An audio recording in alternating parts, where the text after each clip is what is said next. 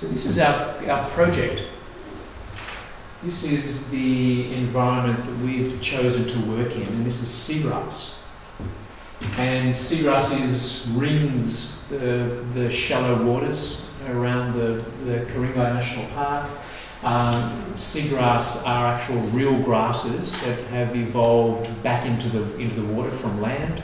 They have flowers, they disperse via seeds, they have root systems that spread out through the sediment. Because they grow on bare sediment, they get colonised by very different groups of animals that would otherwise live on bare sediment. So they're a real hotspot for biodiversity in estuaries where they normally occur. By putting out these complex root systems through the sediment, they stabilise it and they reduce erosion, they protect the shoreline.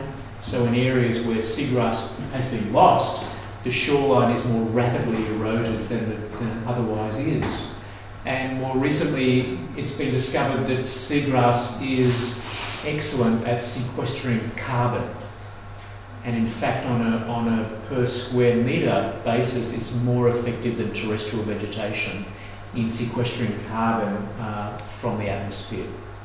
And even though the area of seagrass around the world is much, much less than the area of forest, the total amount of carbon that's sequestered each year by seagrass is about the same as it is for all the world's forest vegetated areas. And yet that's something that not many people know about. We know a lot, we hear a lot about coral reefs, about the beautiful areas of the ocean, but ecologically, environmentally, in terms of biodiversity, these are critical habitats. So this is Currawong, where we had our camp. This shaded area here in the shallow shoreline here, you can see the boundary there, that's where the seagrass begins. You can see the sand, and then it goes into the seagrass, and that film that I just showed you then was taken just around here. And it rings right around the coastal areas here and grows in these shallow areas. You can see it, those shaded parts there. It prefers shallow water where there's lots of sunlight, and therefore it doesn't grow in these areas around here. It doesn't grow too deep because the waters are naturally fairly turbid around here, so there's less light penetration, so they don't grow into deeper areas.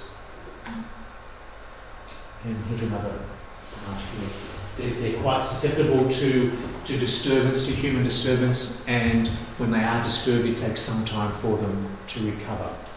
And something like that is often an indication that there may have been excessive anchoring, for example, in an area like that.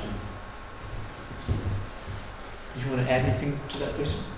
No. No. Oh, yes. Yes. One of the things that I've noticed, sorry, we put these slides together.